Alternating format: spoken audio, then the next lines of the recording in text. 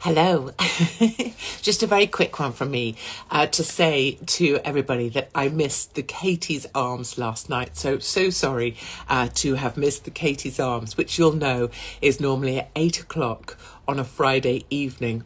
So 8 o'clock on a Friday evening, we have our online pub, Katie's Arms. And if you haven't been before, it's a pub that we've had going since before lockdown.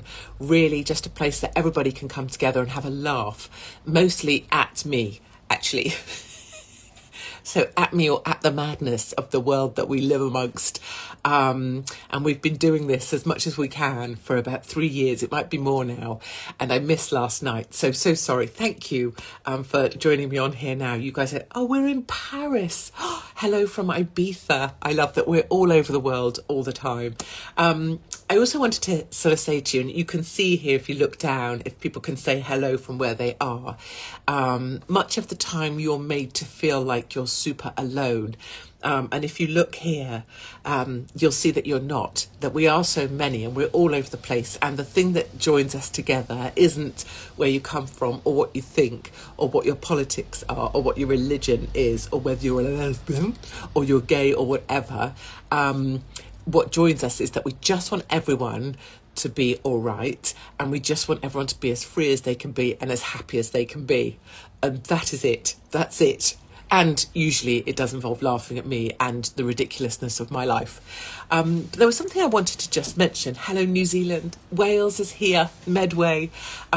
Very quickly, I was just chatting with somebody lovely, and we were talking about some people in lives that can make your life, you know, they always sort of, they really get to you, you know. And there's people who you don't realise it, but they make you feel anxious or stressed or unhappy or less good about yourself. And what can happen sometimes, I'm going to demonstrate this using this, is that you're going about and you're okay, but this person will come along and they're a friend, so they sort of identify as your friend, but in reality, they sort of use a moment with you to sometimes make themselves feel better by making you feel worse, or by telling you something that at the heart of it isn't really that kind at all, or are trying to sort of take some of your power from you by telling you something that takes away from you having a good day, right? It takes away from your power of your day.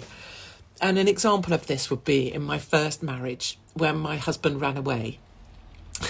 Understandable, obviously.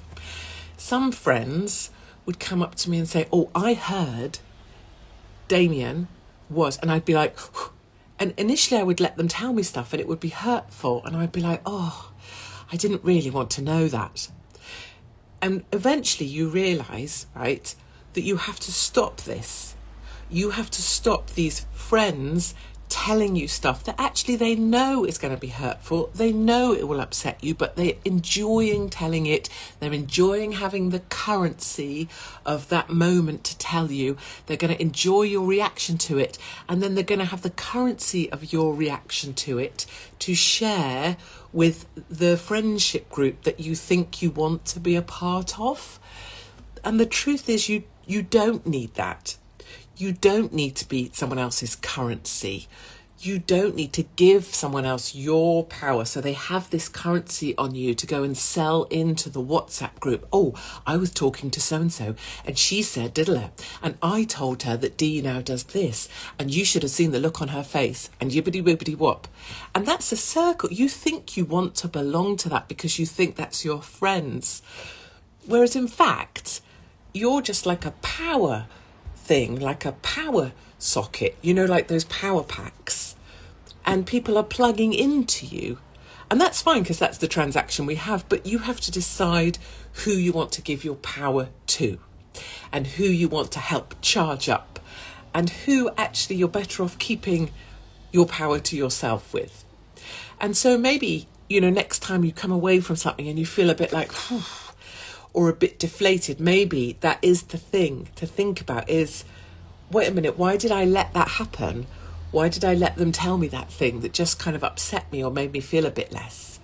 You know, why did I let them say, oh, did you hear Damien, blah, blah, blah, blah, blah, blah, blah. Or did you hear that your old friend did it? He said this and she did that. And you've got to sort of think, why did I allow that to happen? And how can I kind of stop it? And the way I learned to stop it quite early on, and it's something I still do, is someone would come up and say, oh, did you hear? And as soon as I feel it coming, I say, oh, do you mind? I'm going to ask you not to tell me that. Don't add anything else, because the other thing we do, I do, you can see, is blah, blah, blah, blah, blah, blah, blah, blah, blah, talk a lot. But if you close something down, you can do it without being mean, and you can do it, but the key is not to use too many words. So to say, oh, do you mind if I ask you not to share that with me? And leave it. And if they say, oh, but I wasn't meaning anything. I didn't want to upset you. They'll try and explain themselves, because they did mean something by it. They did look to upset you. They knew it would upset you. That's the body lotion bottle. And they still did it anyway. And what you're making them do is own that.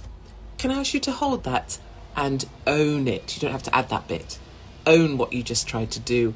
Own that you tried to make me feel less. And that's okay, but know that I know. So that was just a little chit chat we were having, and a thought. And I think it's important. Someone's saying here, you don't have to explain yourself. You don't. You can just say, I'm going to ask you to hold on to that, and not need to hear what they want to tell you. You don't always need to know that stuff. Actually, sometimes you're more powerful without it. Anyway, I wanted to explain my absence yesterday. I was stuck for 8 hours on the M5, mostly pissing in bushes and sunbathing in my Panda. A car, not an actual Panda from China. And I will let you know that the infectious tour dates, all that we have at the moment, are up. And we are always looking for venues that have got balls. We just need venues that when one little insipid leftist go, oh, but one time she said this, and they don't run away.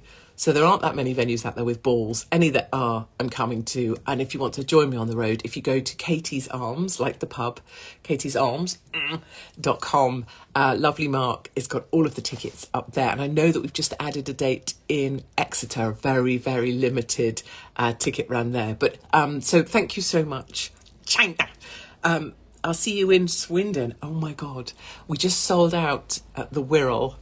We've got, I think it's 6 tickets left. They might have gone in Torquay, and we've sold out in Newcastle. I think I'm coming to the Fringe. Don't tell the leftists. They're literally going to have a hernia out of their rectums. And I'll see you somewhere on the road. So I hope you all have a great day. And remember, hold your power and say to someone, I'm going to ask you to hold that thought. Put your eyes to the sky, put your little chinnies up, in my case chins, put your boobs up to the sky, nipples upwards, and march forth about your day as if you know what the fuck you're up to, even though none of us do. Okay, see you soon.